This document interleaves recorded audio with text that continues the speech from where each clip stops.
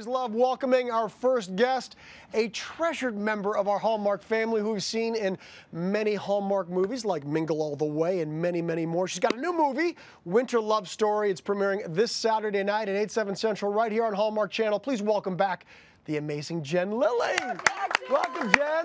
Happy New Year. Happy New Year. Yes. Yeah, well, you were here last week and you were helping us kick off the amazing Winterfest movies, but now we get to dig a little bit deeper into a Winter Love Story. It's some of the behind-the-scenes stories. Remind everybody what it's about.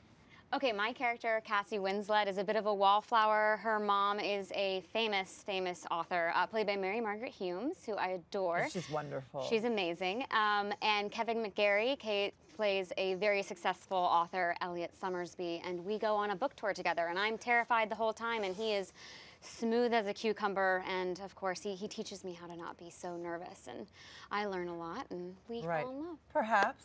Well, we have a clip of Cassie and Elliot on the way to Cassie's first television interview. It's a big deal. Like you said, it's a big deal. Yep. You were super nervous. So nervous. And Elliot's like, come on. Yeah, he's a pro. Take a look. Well, I hope that you get comfy, Bungie, because it is going to be a long ride. Actually, the first leg's pretty short. You read the itinerary, right? Oh, Piper sent it to me this morning, but I didn't have a chance with all the packing. I hope you packed a life jacket because they are throwing you in the deep end. What do you mean? I don't want to go in the deep end. I want to get out of the pool. How can you be so calm? You get used to it. Piper, how are my two favorite authors? I think I'm going to be sick. Well, you should do it now before you get on TV. You're not helping. Just take a deep breath. That's it. And another one. Okay, now when you get out there, don't look at the cameras. Just look at Samantha. Samantha? The host. She's gonna ask you about your book, like what inspired it, what's your routine, easy stuff. Just pretend like you're talking to one of your friends. One of my friends. Got it. Okay. You ready for us? Okay. Okay, be good, Bunch. How does he make everything look so easy? That's Elliot.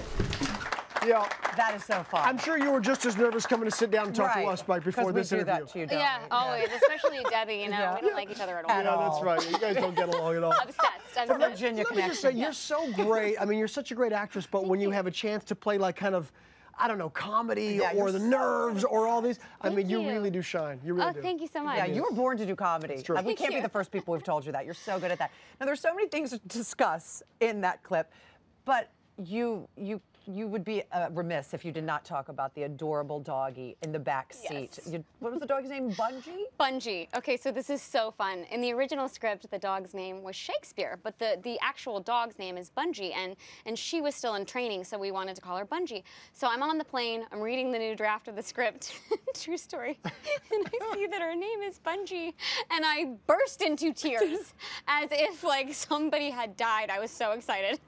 Not that I would be excited about that. No. But you know, like people literally by me were like, and I was like, oh, it's okay. It's just like getting the Wi-Fi, texting my sister. Tissues. I'm like texting my sister, my mom. I was like, oh my gosh, the dog's name is Bungie, and I was excited. I have to clarify because our dog growing up, one of our dogs' name was Bungie. Aww.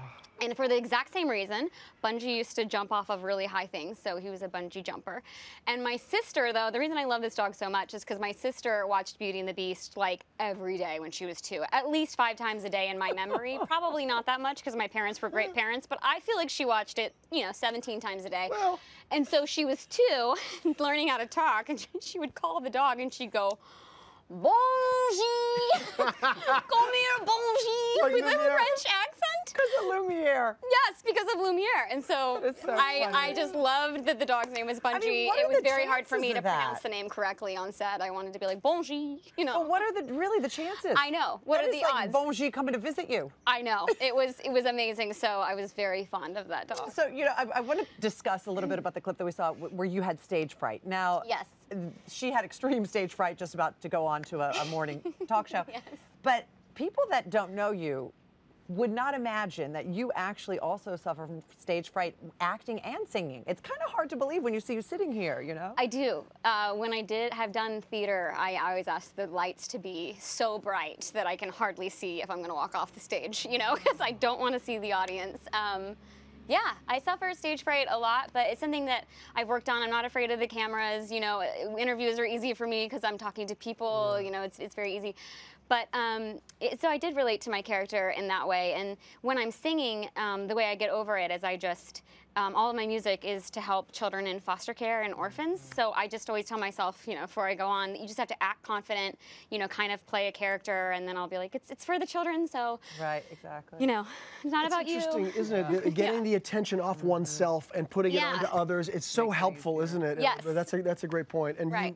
You've shared with us many times your passion for foster care. Yes. And you wanted to take an opportunity now to remind everybody how important it is to donate both time and money, especially after the holidays. Yeah, you know, a lot of us will donate year-end giving.